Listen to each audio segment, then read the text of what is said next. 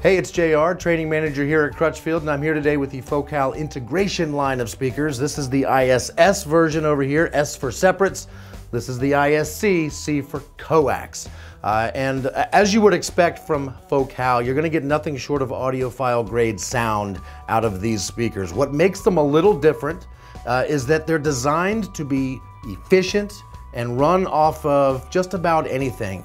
Maybe even your factory radio, certainly any aftermarket radio, and if you want to juice them up and give them good power from a solid amplifier, they can take the extra power and really make even better music with that. So they're really versatile, really flexible for just about any car.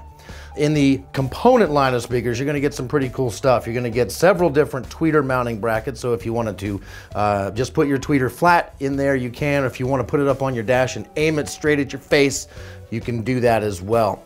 They've even taken the time to make the tweeter in the coax versions aimable as well, so you can twist that tweeter and get it aimed right at you. So if you're putting them on the rear dash of your car, you can aim the tweeter forward, or if you have to put your 6x9s in the front door of your big pickup truck, you can aim the tweeter straight up at your ear holes.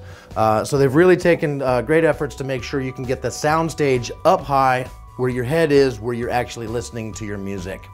And for materials, Focal went with an aluminum inverted dome tweeter, which is a nice, crisp, precise sounding tweeter. And the woofers are a poly glass, which is a lightweight, rigid material that's super easy to move, which is why they can be used with low power stereos and such, and you don't necessarily need an amplifier.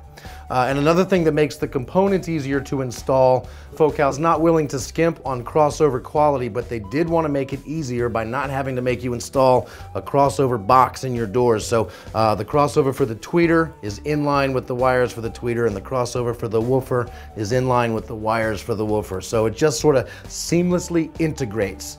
It's probably why they called it the integration line of speakers. We're really big fans of how they sound and how easy they are to install.